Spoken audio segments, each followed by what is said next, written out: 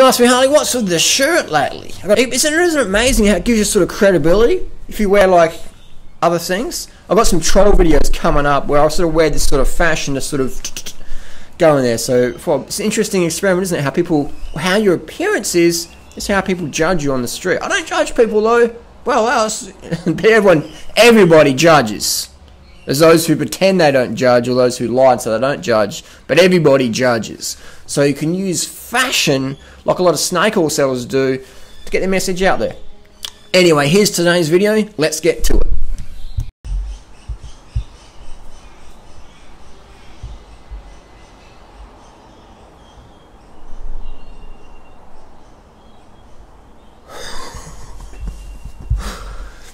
So I've got a question, Harley. Why are you commenting and critiquing? Can you please share your thoughts and opinions on this one? So they sent me a little email from Dan Gets Robbed. His email is called, it's the little sales page. If you subscribe to Dan's newsletter, it's just infomercials, buy this, buy that, buy this, blah, blah, blah. It starts off with, hey, it's Dan here. Sorry, I've been out of the loop. My truck got robbed in Oakland last week and they took my cameras, computer, iPhone, and many other valuables. Who leaves all your valuables in a truck in Oakland, California? I wouldn't. I have no tools to continue my work on YouTube or the Insiders Club. I'm going to be honest, I am in a really need of a boost right now, financial boost, so I'm having a sale. Talks about how you can get 50% off his DVDs and etc. if you use the coupon code ROBBED. I've got to give Dan credit. This is pretty fucking original. I've never seen any raw food snake oil seller use this tactic. It's pretty fucking good. He goes on to say down the thing,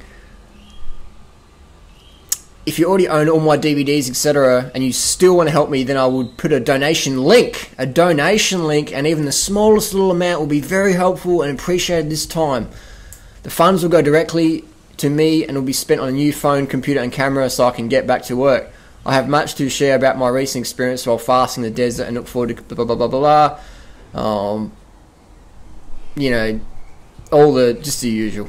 Then someone goes, Harley, well, how did Dan be in such a crisis, and now all of a sudden he sends his girlfriend for holiday to Bali and he's moving into some bling house in Sedona?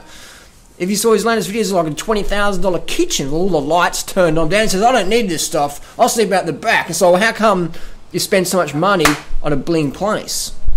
So, I don't know. I couldn't work out you get robbed, you're in dire straits, living on the street, and the next minute you're back in the palace in Sedona with all the lights turned on. Your electricity bill must be expensive. That's a lot of greenhouse emissions there. Anyway, I digress. I don't know. I don't know what to say. Maybe I should try it out. I should maybe try this thing out. I've got nothing really to sell though. Maybe my $2 audio book. I could probably sell it for $1. Let me just make a quick call. Dialing the numbers. Baz, how you doing, mate? Oh, I've got this situation. I've got an experiment I want to try out. I want to get robbed. You can come over my joint and steal on my bikes, or just my laptop and my iPod. You can steal my iPod on the train or something one day. I don't know. I was put out a sales page. I don't even know what the fuck I'm talking about. You could do it though. Just do it for kicks, man. All right then.